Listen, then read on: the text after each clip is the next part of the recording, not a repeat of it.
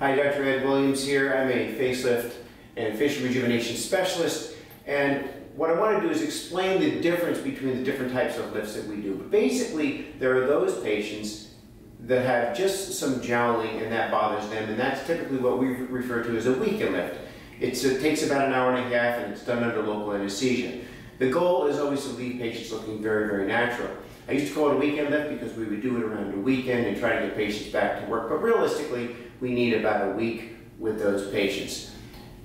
For the patient who has sagging in the neck and a lot going on in the neck and the jawline, that's where we use what we call a deep plane facelift, which addresses the neck and the jawline at the same time. That's performed as an outpatient, and typically we tell the patients the recovery is about 10 days to 2 weeks. What we do differently there, after 25 years of doing facelift surgery, is I do a deep plane lift, which is much more effective in really lifting the sagging jawline and addressing the neck.